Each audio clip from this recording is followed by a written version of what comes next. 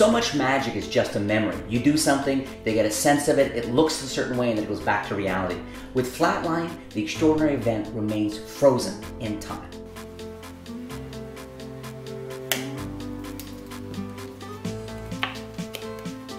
It's something they just handled. Then a moment later you do something extraordinary with it, and then you hand it out. I've done so many different things with the marker. I've crushed it under a bottle of water or a Coke can. I've slipped it into my wallet and crushed it that way. I've wrapped flash paper around it and sparked it. I've used it to reveal selected cards. I've used it to introduce my business card. Some people find a crushed marker hilarious. They laugh and laugh and they can't believe it's like a sight gag for some people. For other people, it's a total mystery. It's something absolutely inexplicable. Probably my favorite effect to do with the Flatline gimmick is a variation of the light zig card stab.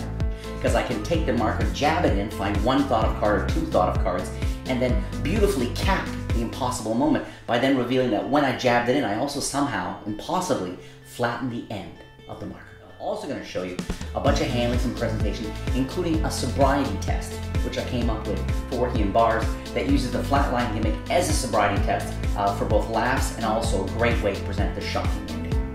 And for all of you who've been having fun for the last couple of years with all these smoke gimmicks that are now out in the market, you combine a bit of smoke with the Flatline gimmick and you have an absolute reputation maker, something crazy.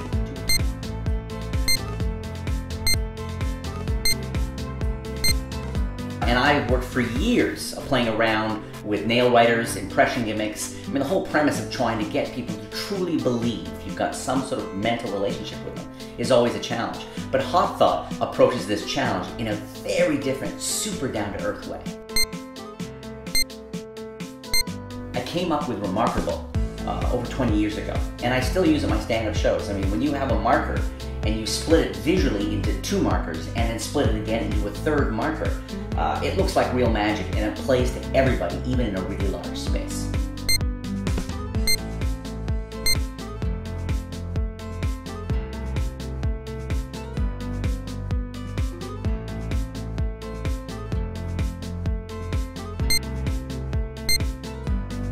Magnetic is something I do for people when they're giving me a bit of attitude, and it happens. I mean, I'm a nice guy, but I still get attitude sometimes.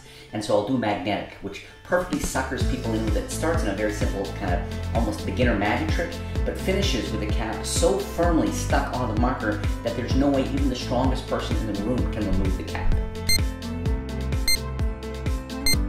I'm also going to share with you an effect I've been keeping kind of quiet to myself for a while, involving a toothpick and a brand new principle where you can make this toothpick sort of vanish and appear wherever you want. I even use it to reveal a selected card in a really shocking and strange way.